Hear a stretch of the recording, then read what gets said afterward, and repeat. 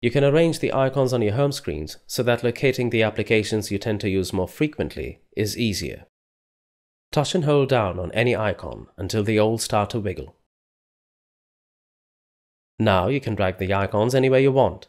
So for instance, if there's an app that you don't use that much, you may want to drag it to one of the last screens.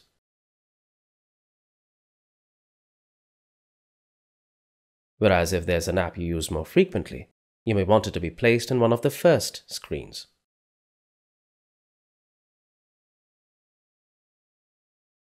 The area at the bottom of the home screen is the dock. It is meant for storing your 4 most used apps.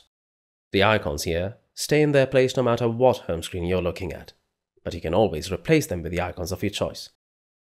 So for example, if you play music most of the time, you may consider placing the icon of the music app here.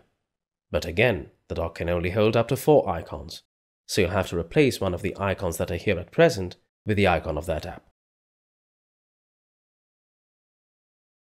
When you're done rearranging your icons, just press the Home button.